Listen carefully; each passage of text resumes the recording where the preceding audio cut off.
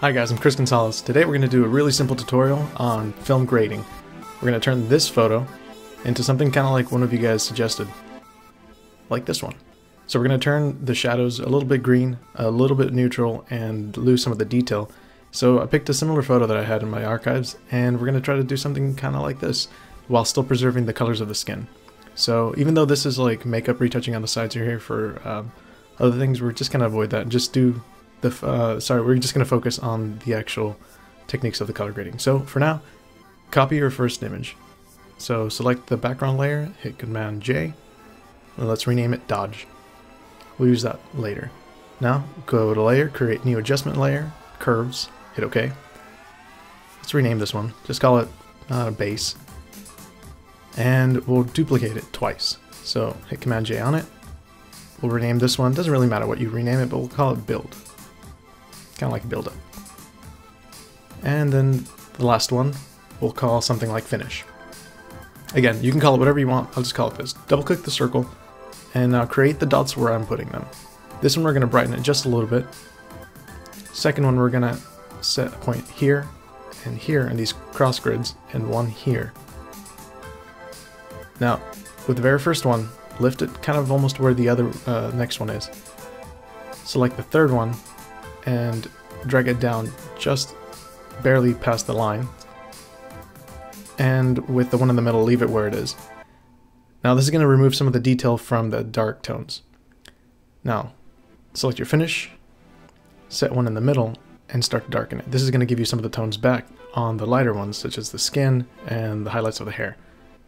So just bring it down just enough, and then on the bottom raise it until the output reaches about 10. Alright, now that you have all that, go to your RGB tab, select green instead, and while selecting the top dot, subtract 3, so bring it at 252, select your bottom one, and add 3, 0 and 3. There you go. Now this gives the shadows a little bit of green, while the highlights a little bit of purple, or magenta. Now, create a new adjustment layer, Vibrance, and we're going to reduce some of the vibrance by -10.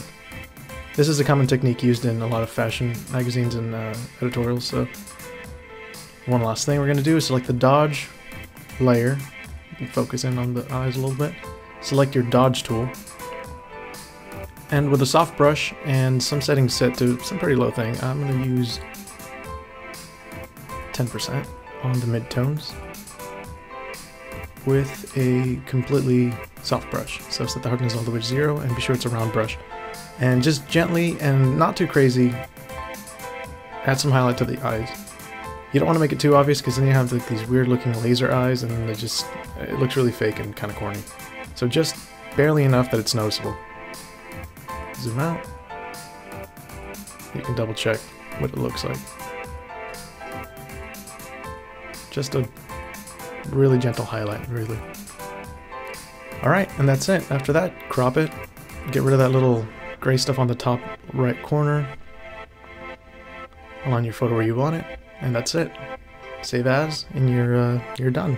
If you want to, you can also save this as an action.